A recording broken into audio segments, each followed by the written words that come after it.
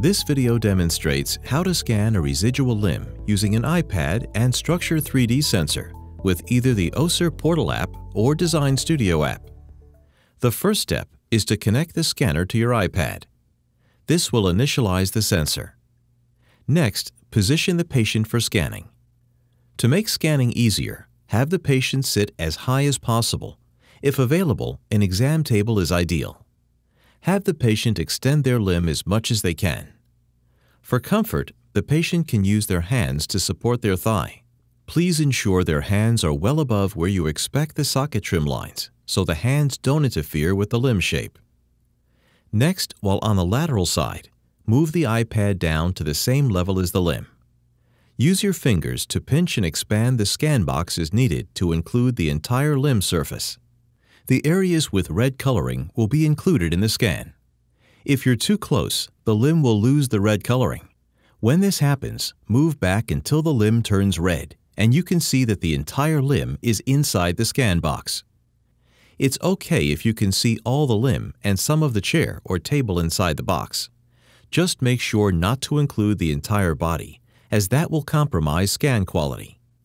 We find that the optimal distance from scanner to limb is about 1 meter. It may take a bit of practice scanning to become confident and efficient. For better scans, keep consistent distance from limb to scanner. Maintaining the crosshairs on the limb helps to keep consistent distance from the limb through the entire scan. Once ready, press the scan button and allow the scanner to frost the limb.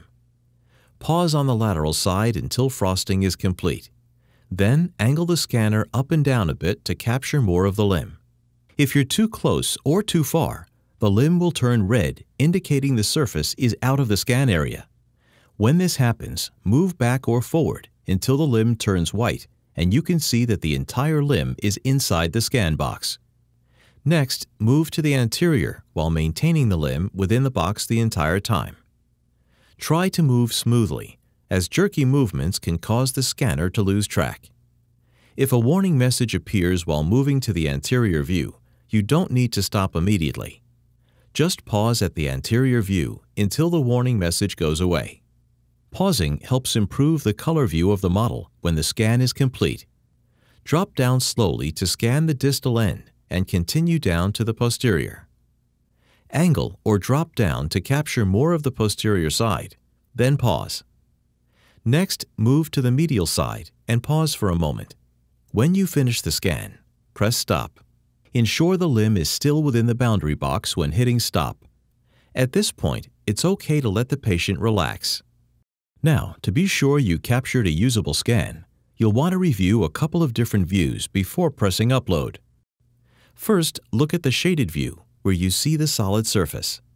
Ideally, the entire surface will be filled in with no gaps. Even if you have a small gap, maybe up to 1 inch wide, the scan may still be usable. Next, look at the X-ray view. You want to ensure the entire surface of the limb is connected, with no gaps or disruptions in the limb surface. In particular, look at the posterior side, as this is the most difficult place to scan completely. If you see a posterior gap, it's best to scan the limb again before pressing upload. Once you confirm that the entire limb surface is solid and smooth, press upload and the scan will be stored inside the portal. The key difference when scanning an amputee sitting in a chair is it will take a bit more work to capture the posterior limb surface compared to when the amputee is sitting elevated on an exam table. When sitting in a standard height chair, have the patient lift their limb up and extend it out as much as possible, using their hands for support underneath the thigh. Next, while on the lateral side, move the iPad down to the same level as the limb. Once ready, press the scan button and allow the scanner to frost the limb. Pause on the lateral side until frosting is complete. Then angle the scanner up and down a bit to capture more of the limb. Next, move to the anterior while maintaining the limb within the box the entire time. Drop down slowly to scan the distal end and continue down to the posterior. Angle or drop down to capture more of the posterior side, then pause. It may take a bit of practice scanning to become confident and efficient capturing the posterior view the first try. When you finish the scan, press stop. If the amputee is not very mobile, such as in a rehab facility, you may need to scan with the amputee lying supine. In this situation, have the patient lift their limb up, maintaining extension as best they can.